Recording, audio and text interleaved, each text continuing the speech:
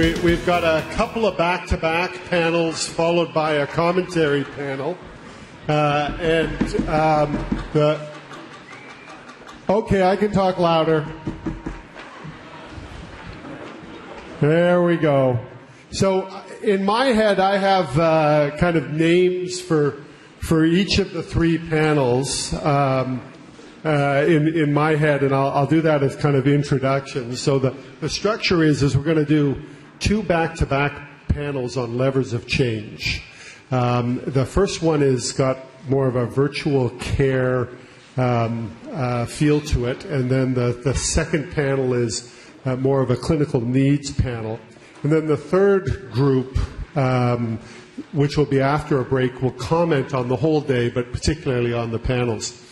This panel, I'll borrow as a quote from David Naylor. As you may know, David came and addressed the faculty group last night over dinner.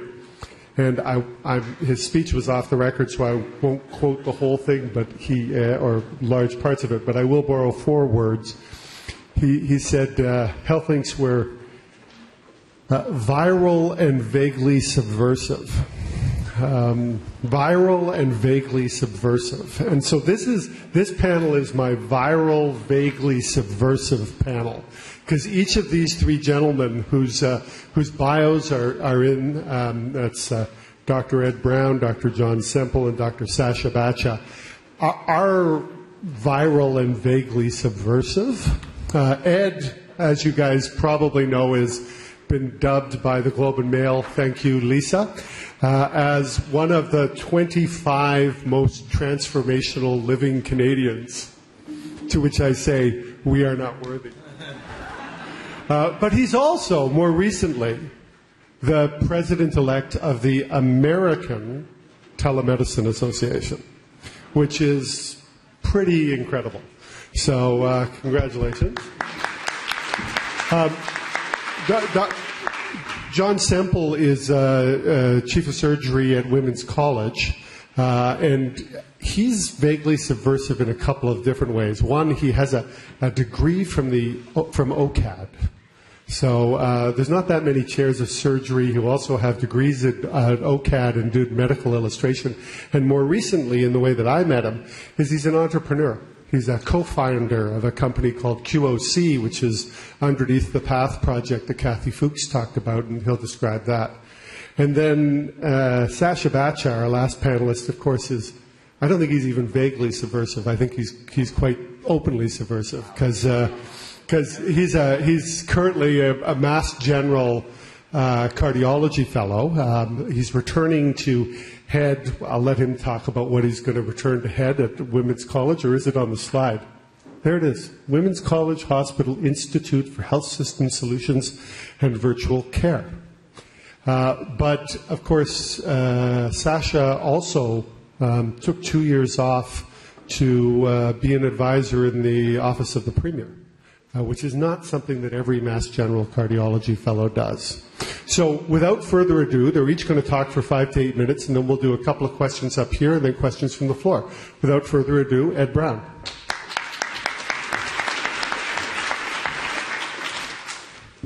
So thanks very much, Will. By the way, David Naylor also said that HealthLinks are irresistible. That was his line. So it's hard to follow, Duncan Sinclair, a.k.a. Darth Vader. And so I've spent the last 20 minutes trying to think of something equally as intellectual to say, and I think I've come up with something deep, which is HealthLinks are really, really fun. They're great. So, is that good? Yeah.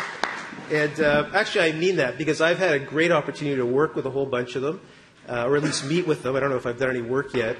And these people are passionate. They're completely engaged. They're very thoughtful.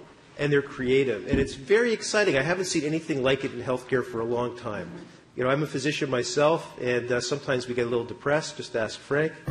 But it's really, really exciting to see that kind of engagement among the whole broader health community, see everybody working together. And I hope that if you haven't had the chance to sit down with one of these groups, that you take the chance, because it'll really it'll energize you for sure.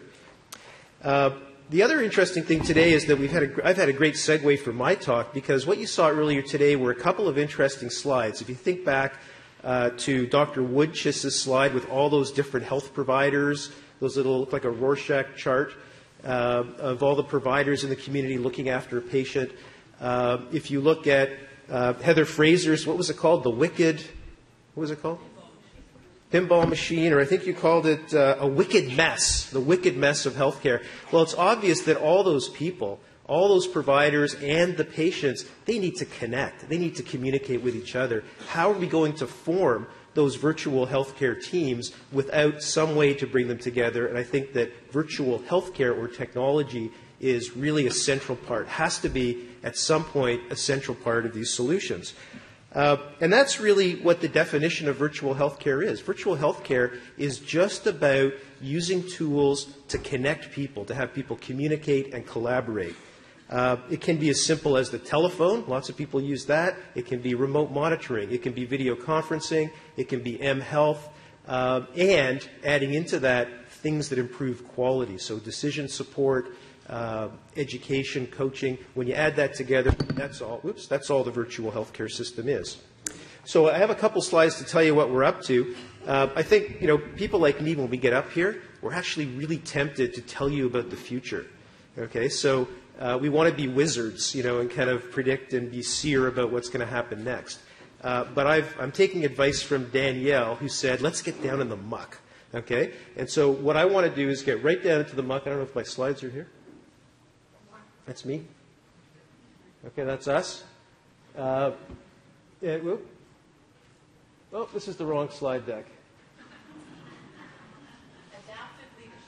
Okay, I'm going to wing it because I got the wrong slide deck. So there was a slide here that said what we have, what we're talking about today is the here and now. Okay, so it's the here and now of what's available in virtual healthcare.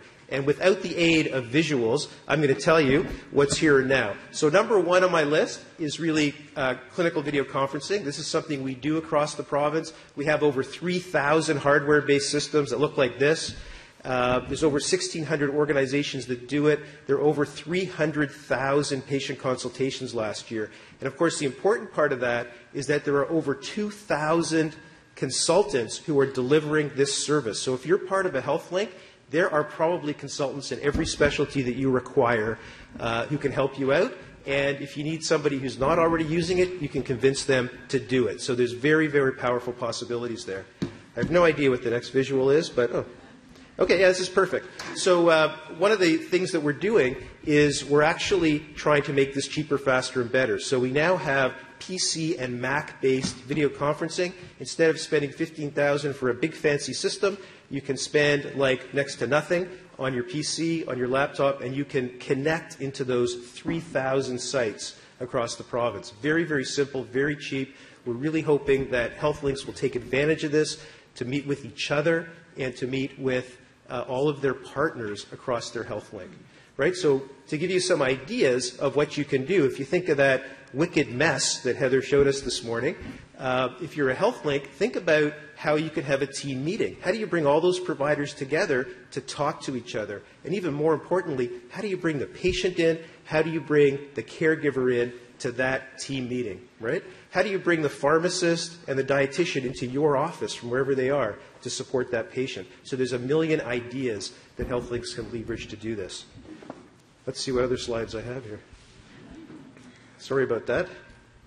Okay, this is another big one for HealthLinks. So something called eConsult. We're doing this in a fairly large way across the province. We're actually, right now, dermatology is the #1 application. So if you think about going to your doctor's office, taking a picture of a funny rash, adding a bunch of data, and then sending that off to a dermatologist and getting a consultation back in a day or 2 days or 3 days. Right now, consultations are coming back in under 5 days. Anybody here ever made a derm appointment? No? 2 months, 6 months, 18 months if you live in Picton, Ontario? Okay. So it's astonishing. And so you start to think about how you can extend this Q&A, right, this e-consult into other specialties. So we've got teleophthalmology. We're doing a wound care pilot. We're about to start a psychiatry, store-forward psychiatry program, infectious disease, you can start to see how you can connect primary care to the specialists and start to get your answers faster. HealthLinks are a perfect place for this. You can imagine a community of providers all working together, being able to ask people questions, avoiding a lot of those consultations that otherwise would happen and would take a lot of time. So very exciting. Number 3, education. So we've got a huge education network for multi-point video conferencing, webcasting, web conferencing. Again, this is completely available to HealthLinks. They can acquire education. They can meet with each other. They can plan. There were over 40,000 of these events last year across the province, and it's really, really simple to organize using an online tool. So please use it. Sorry, I'm skipping through here. That's how you do it, by the way. So there's one form. Fill it out. You invite all your friends. They get an email. They say yes or no, and presto, you've got a big multi-point education event for your HealthLink. This is my favorite topic here. So telehome care, Frank Martino alluded to this, and I think you saw the example of his patient with chronic lung disease. This is about coaching and telehome care. Okay, so this is about coaching coupled with remote monitoring. And don't forget the coaching is the important part because the technology by itself doesn't work.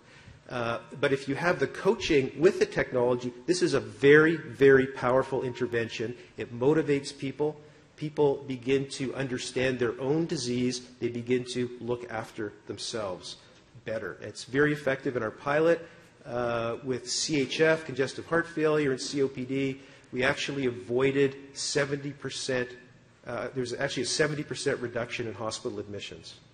Sorry, 65% and a 70% reduction in emergency department visits. So 65% reduction in hospital admissions, 70% reduction in emerge. Self-reported data, but it was so promising that our ministry wisely funded us to grow this in a pretty substantial way. Right now we have 3 LHINs, Central West, Toronto, Central, and Northeast engaged. There's 3 or 4 more that are coming online this year, and we're just very, very excited to see the impact that this will have on healthcare. That's what it looks like. Oops. Sorry, guys. Maybe I'll just quit. So those are the major applications, and please use them. They're all available now. So this is stuff that's available right now, and we're hoping the HealthLinks will work this into their plans to connect with each other. The only last point I would like to make, which is not in this deck, is that in my travels, there's one thing that I think is a gap, and that's a very simple tool that HealthLinks can use to communicate across their community, to share a care plan, and to communicate out to patients. So if you can imagine a patient with a smartphone, care coordinator with a tablet perhaps, health providers with their smartphones or tablets, they're all working off the same song sheet, right? There's one care plan. They can message each other. They can build the plan, keep it there for the patient and family. I think, my travels, meeting with a lot of these HealthLinks, I think that's a missing element in most of them, and I think that's probably an exciting place where we have to go next. So I'll stop there. Thank you.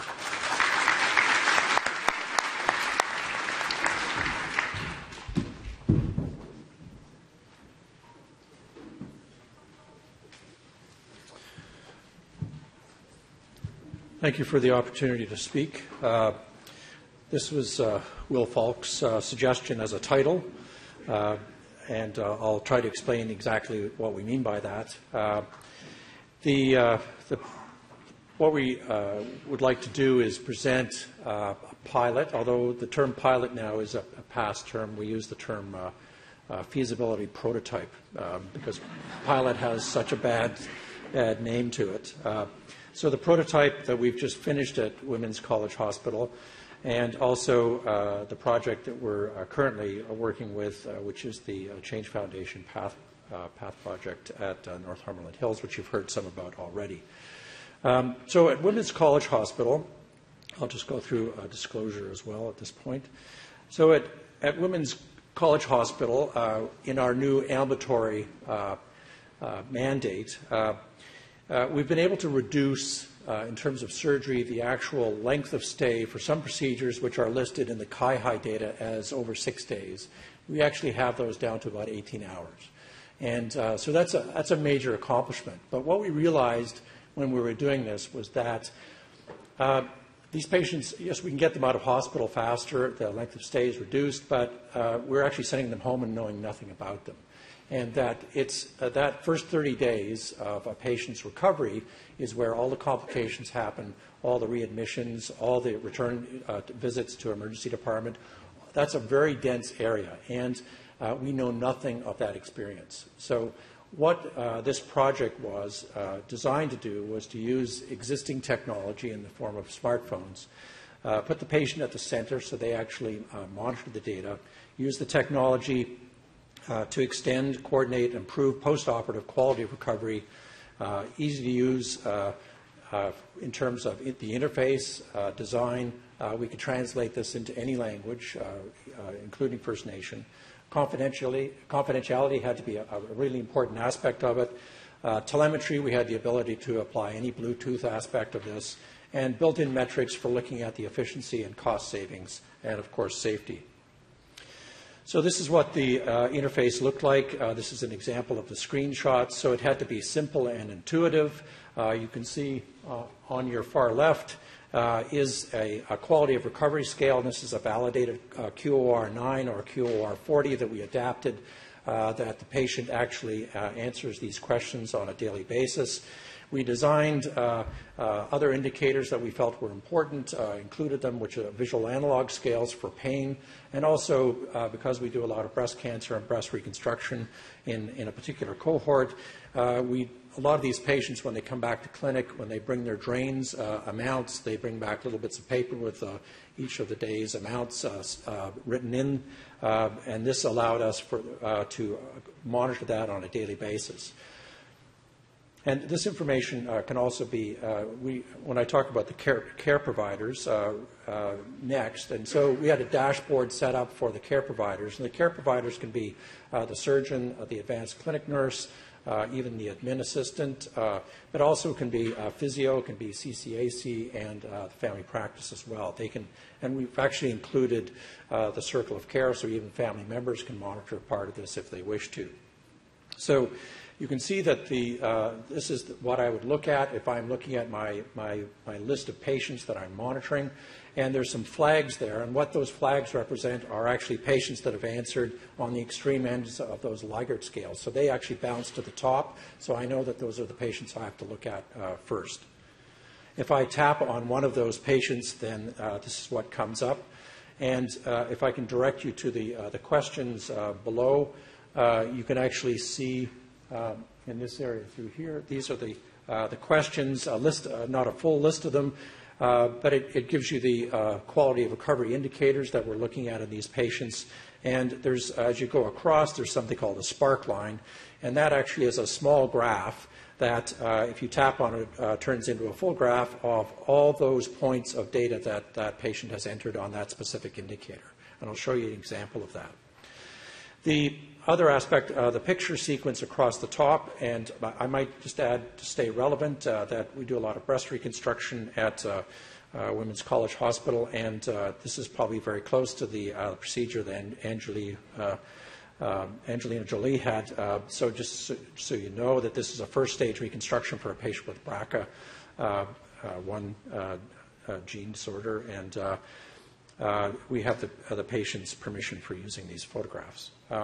But there's this whole sequence of monitoring actually matched the objectives and the principles that we wanted to obtain. But there were several unexpected things that happened. And one is that when we started out on this, we felt that the virtual aspect of monitoring or the virtual aspects of care would actually be a discounted version of reality. But in fact, what we found was that this sequence of photographs was something that we'd never seen before as surgeons. And in fact, even when the patient stayed in hospital for that length of time, we never actually looked at the incisions like this. And particularly in sequence, there were several things that happened. We were never actually able to see a transition of a wound as it matured. We actually, in both cohorts, we looked at an orthopedic cohort and a plastic surgery cohort, that there were, in each of these cohorts, we had at least one patient that we could actually see it start to turn pink. And And when we phoned the patient and asked, how do you feel? Do you have a fever? And they said no. And we said, are you still on antibiotics? And she said, no, I stopped 2 days ago. So we were able to phone a prescription in. And I don't have the sequence here because it's fairly brief talk, but you can actually see the pinkness going away. And we've never actually seen that before. Usually those patients would not know what's happening to them when they come back to the clinic. It's a full-blown infection. The expander has to come out. So it's a different type of observation that we're actually seeing here.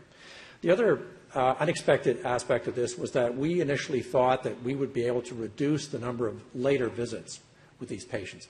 But in fact, it was the first couple of visits that we could totally eliminate because we knew that the majority of these patients were doing fine, that they didn't have to come all the way in just to be told that they're doing fine. We could actually see that by their, this monitoring system. So we had some help with this. Samsung provided the devices for us, and obviously this is technology that's available in everybody's pocket, but Samsung provided devices. So this is a managed device type, so all the patients had their a specific device, which had a lockdown SIM card and was more confidential from that point of view. Rogers supplied the airtime, and Tenzing supplied the cloud infrastructure, and QSC Health is the company that owns the IP. You've already heard about the PATH project, which is from the Change Foundation, and this is transitions in care for complex elderly patients, and it's a very comprehensive group of healthcare providers, and QSC Health is actually acting as the digital or the connecting spine for that group, and so there are certain elements that are important for that. Also, we wanted to put the patient at the center again for this.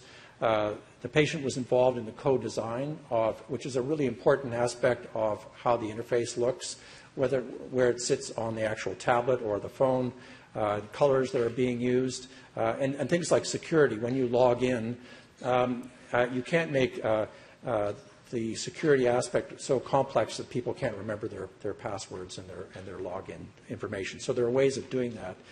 In fact, there's a method out there already that you can take a picture out of your gallery, put it on your screen, and you can tap on Mary, dog Mary, and that could be your password. So it's a touchscreen application, which is already out there. But those are the types of security things that you can use for patients that are challenged in that regard. Again, easy to use language, confidentiality, telemetry, and the built-in metrics, efficiency, cost savings, and safety. Again, you've seen this slide, I believe, in looking at the target population for this type of project. And again, the PATH project elements, planning ahead, aging well, my health story, which is a unique aspect of the non-clinical, non-physiological aspects of a patient's story as they move through the system, patient-centered care provider model, transition coaching, and funding model that makes sense. And again, these patients also are prone to procedures. So this is a patient that's had cardiac surgery, and we have an adapted system for looking at this patient's progress through the first 30 days.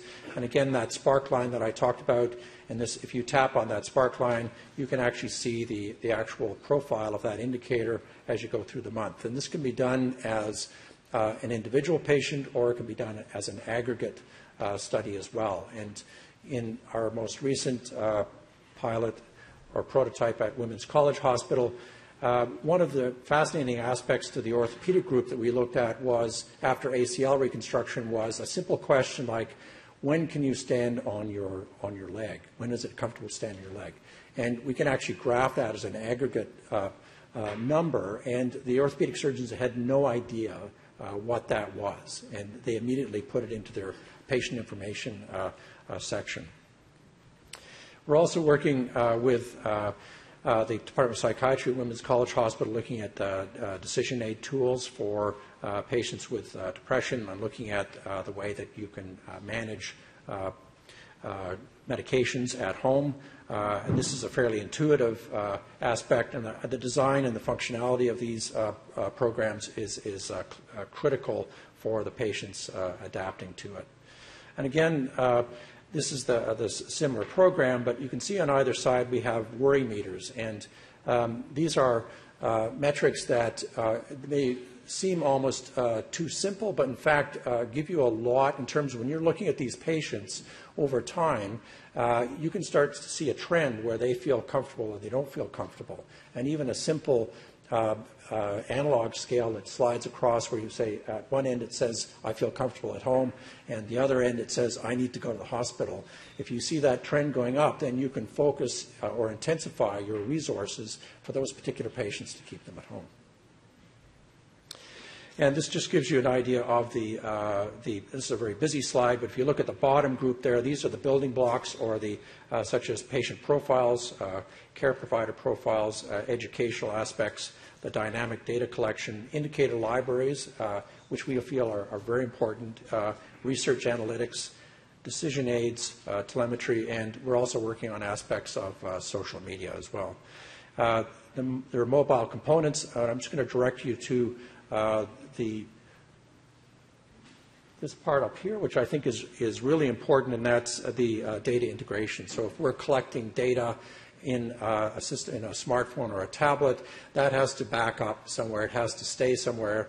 And this is new data, and that's interesting that we're generating data that's in that first 30 days. And previous to this, the actual amount of data that they had for postoperative patients was one phone call in that 30 days. And we are able to generate 450 points of data during that period of time.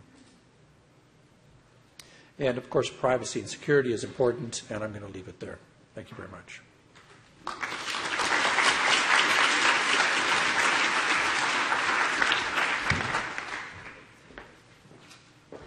Thanks, Sean. And I'd like to thank Will and Anton and Leslie for inviting me. Initially, when Will had suggested that I do this panel, I said I'm completely not qualified to be giving a talk here, mainly because I just got on Twitter. I just barely learned how to use an iPad, and clearly when you listen to the other talks, these guys have done some amazing things. So I think what I'm going to do is take a bit of a 30,000-foot view and talk about systems, and I suspect that some of the things I'm going to talk about might be applicable to other panels, and I hope that's okay.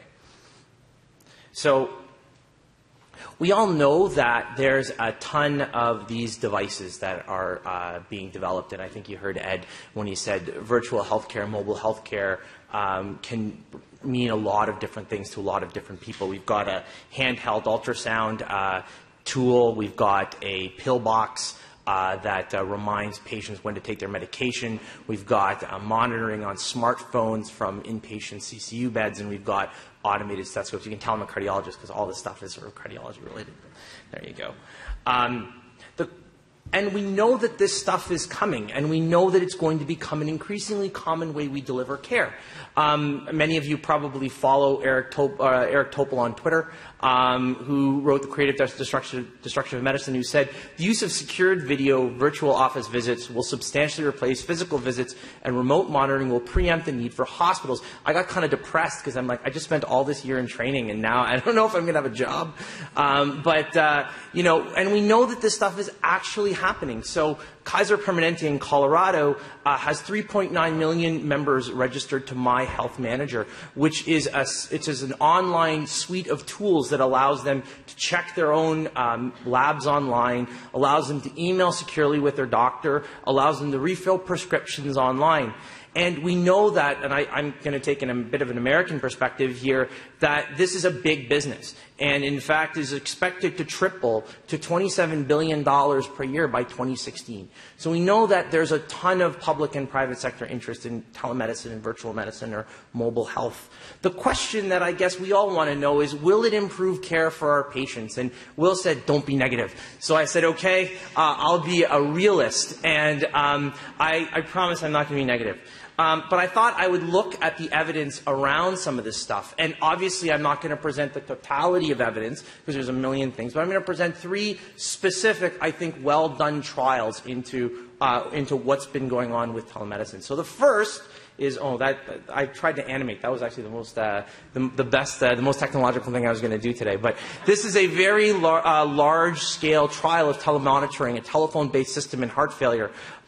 that was done out of Harlem Krumholtz, who's a Yale trained cardiologist, very prolific researcher, who basically enrolled 1,600 patients in a randomized control trial of telemonitoring for heart failure and no telemonitoring. And if any of you know much about statistics, the hazard ratio for readmission or death with telemonitoring was 1.04, which is essentially negative. Some would say, well, that's just disease specific. So what about patients that we're going to see in the health links with multiple medical conditions to prevent hospitalizations? And so this is a trial out of the Mayo Clinic published in JAMA just last year, which basically looked at an average age cohort of 80, again, a large randomized controlled trial of patients with multiple comorbidities. And what it found was no difference between telemonitoring, and this was pretty advanced. They did blood pressure, heart rate, virtual conferencing, a whole suite of tools for these patients. This was about a 700-patient trial.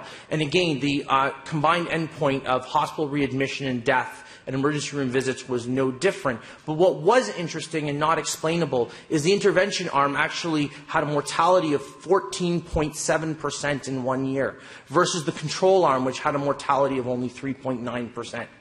We couldn't explain that, and that was, maybe it's heterogeneous population, but this was a pretty well done randomized control trial out of the Mayo Group.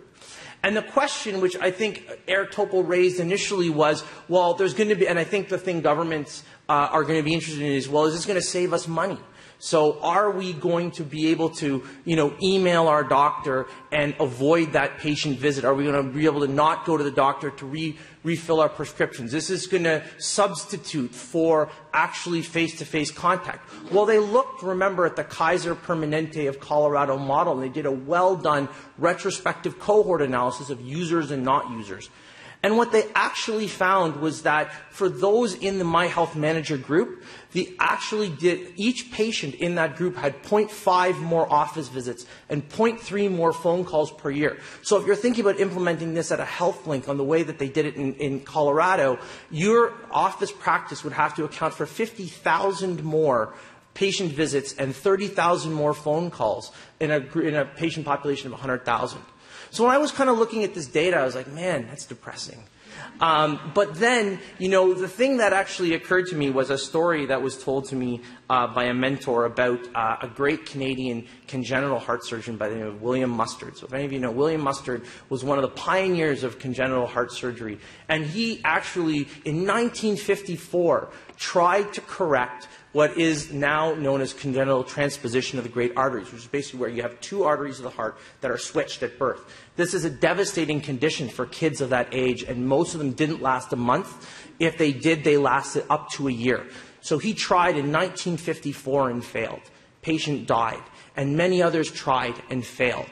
And it wasn't until 1975, in a Brazilian cardiac surgeon by the name of Atib Jatin, finally was able to, using the same procedure that was initially described by Dr. Mustard, do what is now called the Jatin procedure, and was able to successfully correct these kids. This is now the standard of care, and many kids with transposition now go on to live normal, healthy lives.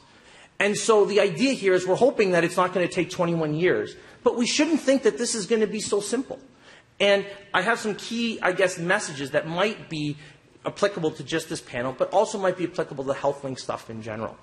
First is that the cost benefits of any of these type of interventions, particularly in the area of virtual care, are complicated. So assuming that we know what's going to happen based on intuition isn't enough, because we don't know what some of the unintended effects, consequences are, and if they're going to work. I think Ed said this really well when he said that how we integrate virtual care tools into mainstream health delivery is going to be equally important to the technology. So the example I would give here is stroke care. So in stroke, we use a drug called TPA to bust up clots. But if we just put TPA on the shelf of every emergency room, we actually wouldn't be improving stroke care at all. What was required was an integrated system where we used hospitals, we had advertising campaigns to patients to know when to have a stroke, we had referral networks who got EMS involved, we actually created teleradiology, which is actually a tremendous victory for telemedicine, to be able to get remote hospitals to get scans to specialty hospitals to know someone's having a stroke, to deliver the drug safely and effectively. And so, as you can see, it's not just the drug, but it's the system around it. Just like this, which we often don't think of as a medical intervention, is an intervention is a tool that requires a system to be optimized and effective. And I think this is really important, and honestly something I haven't heard too much today, I'm just going to say it anyways, that I think careful study of these sorts of tools, and I'm not just talking about virtual tools, I'll generalize and say any of our complex interventions should be studied and to show clinical value and value for money. And I have to say, I'm going to point out, a friend and colleague of mine, Irfan Dalla, has conducted a randomized control trial, which I tend to think is one of the best done studies of an intervention. That's the virtual ward. And that took a lot of courage to say, I don't know if this is going to work, but I'm going to do it, and we're going to study it. And I think the learnings that we're going to get from when the results of that trial are published are going to be far more important in terms of our ability to do future interventions like that than what the results of the study are. So I think that, and I think that's the standard for the type of complex interventions, particularly as we begin to roll out these health links, that we should be thinking about in this province and beyond. And finally, what I'm going to say is culture matters, and we've heard this over and over again. I'm just going to give one anecdote from Mass General Hospital. So one of the things is Mass General Hospital, if you go there, is like kind of, it's got a very 1950s culture. So everybody has a doctor. You actually don't have teams. Individual patients have individual cardiologists and primary care doctors. And one of the things that happens is patients are entitled, or they are told, you can do this, page their doctor 24 hours a day, 7 days a week through locating. And that doctor, if they haven't signed out their pager, has to answer the phone. And the truth of the matter is that I ask people, like, wow, like, do you guys get paid extra for that? Do you get some bonus? Do you get some incentive?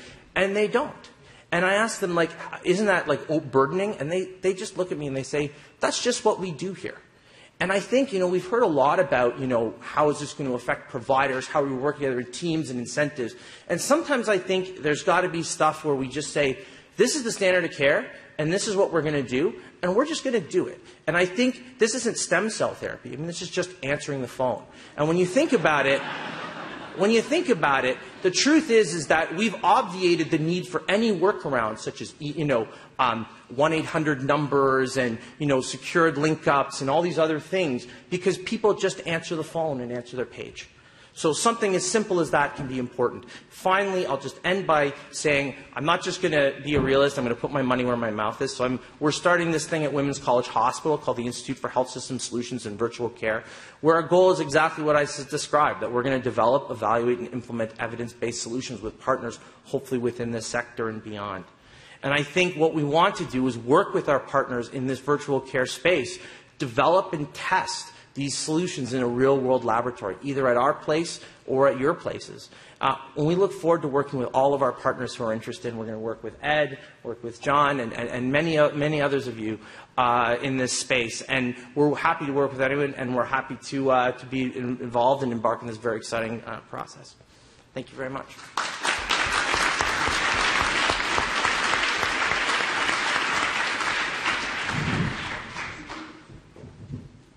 So I'm going to go to the audience for questions almost immediately here, but I'll just start by asking Ed and John to both comment on kind of how they see evidence and the process for evidence as some of the innovations roll out.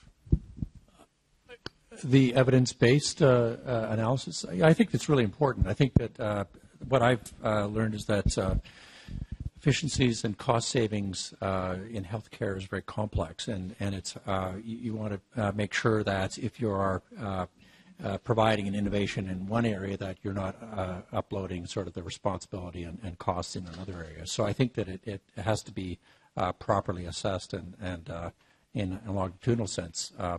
I might just add, though, that this area moves extremely fast, and I think that if you feel that there's an opportunity, then there has to be ways of looking at it that may not be as longitudinal as some of the other ways that are currently out there.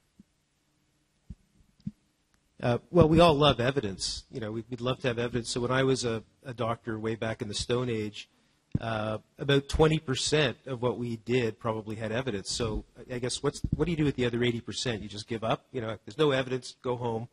I don't know what to do with you. So I think the issue that I see right now, when you're talking about health systems and healthcare delivery, I think it's the processes that we have to work on.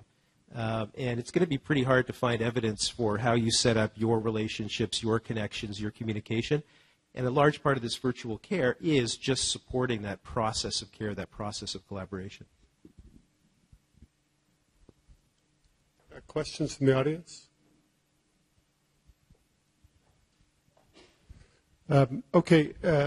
Fee schedules and how we're paying for this stuff. Where do we stand on that, and where should we stand, both on the big system side but also on the smaller innovations? Sure. Well, in terms of fees right now, so if you do video conferencing, the province will pay physicians for their services. They just bill through OHIP. The money comes from another pot. So that's kind of working at the moment, but it's still not an insured service. But as you know, Will, there's a bit of a miracle in the last year where through the ministry and the OMA's negotiating process, they set up something called a virtual healthcare side table.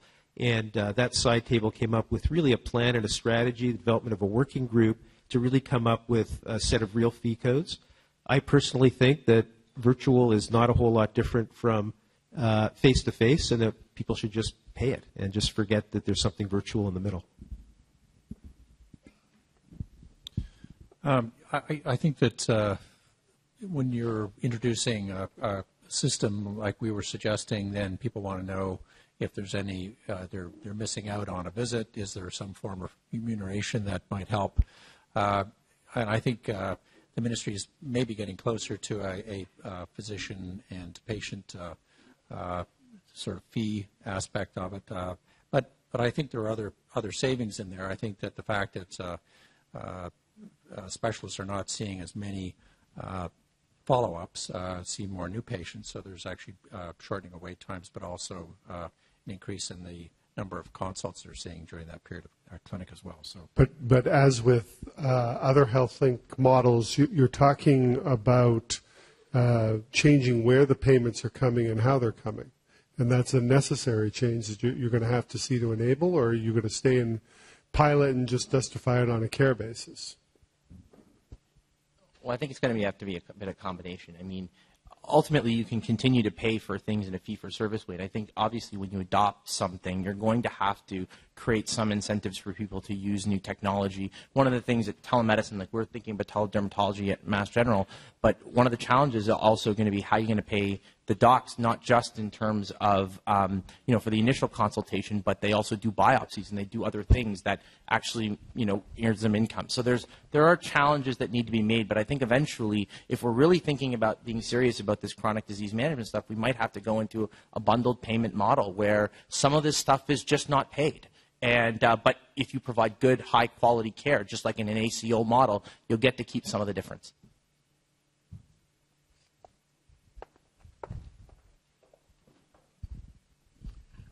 It's often said that fee-for-service, pay by the piece, you get too many pieces. You go with capitation, you get too few pieces. How do you think virtual practice is going to reconcile those two principles? I think you have to reverse that question, right? Because these technologies are really just enablers, right? Every one of these requires a system, it requires some kind of healthcare intervention, it requires a group to want to do it and to need to do it. So as those programs get developed, paying for this will become much less of a problem. Optimize use of the technology. Why would the czar? You are the czar. Oh, I am the czar for the day? Oh, I am the czar for the day? Okay. Well, it's an interesting question because I think that, what I would like to see in the healthcare system is I would like to see primary care folks being able to communicate effectively with specialist folks and avoiding all of those wait times, all of those unnecessary visits. How do you do that? I guess you get people engaged through things like health links. You get them talking to each other. You get them to agree that this is better for the ecosystem, and then some genius like you will figure out how to pay them for that. Okay? But that's the thing is they have to want to do it, and then those problems will go away. You also want the public, right? So how do you, these are patients at home.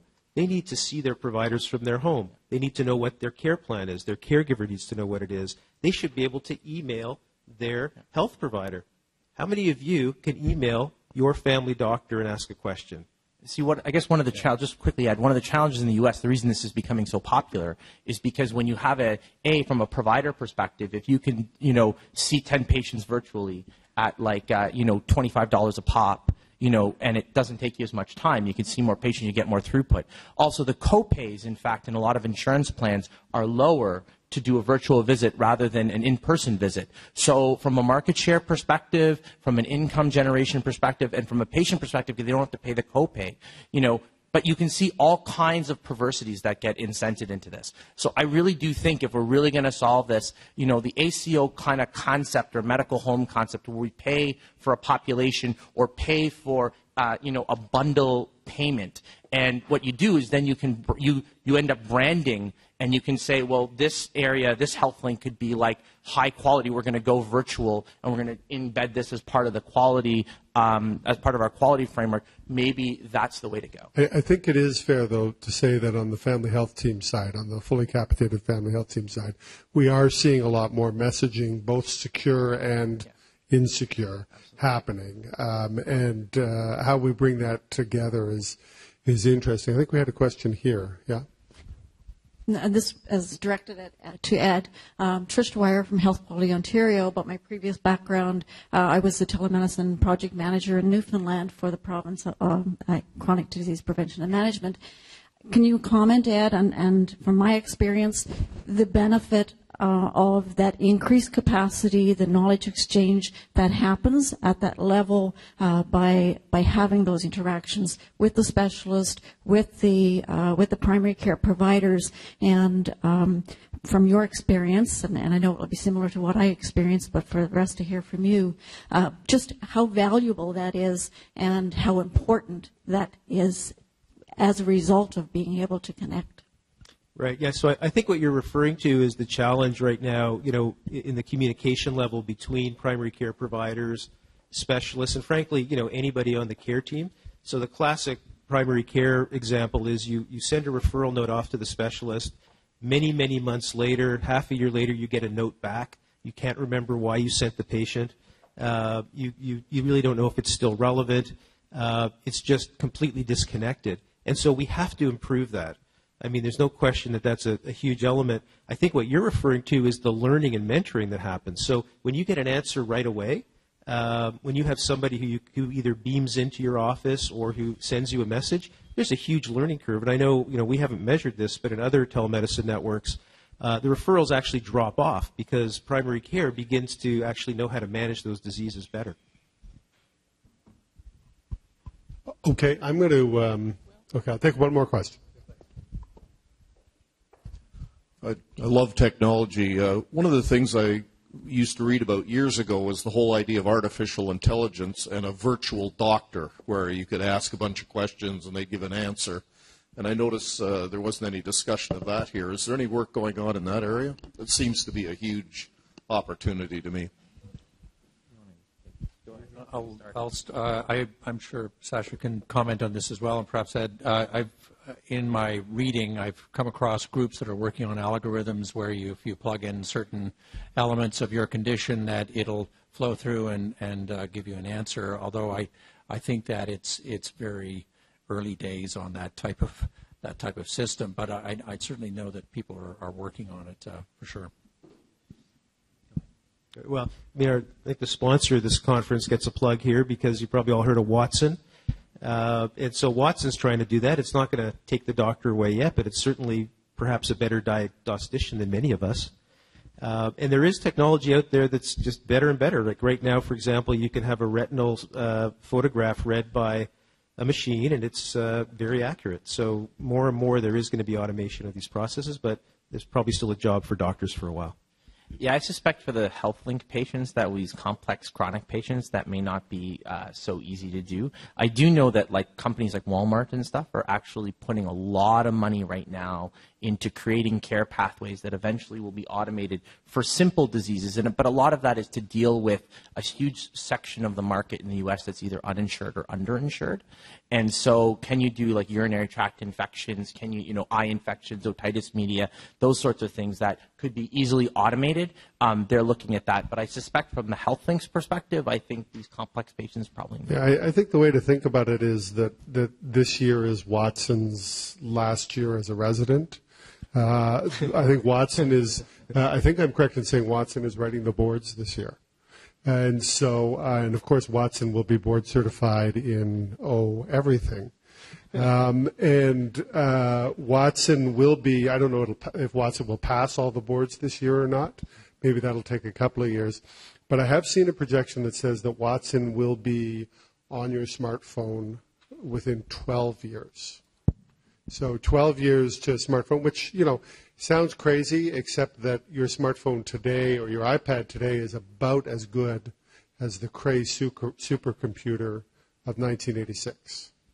So when you start drawing those log curves, they go pretty far, pretty fast. Thank you, though, for all of the perspectives and for giving a balanced view. The three of you really did a great job in kind of painting the art of the possible and making sure that we're thinking about it from a number of different points of view, the government point of view, the entrepreneurial point of view, and the reasoned evaluative point of view. So thank you for being viral and vaguely disruptive.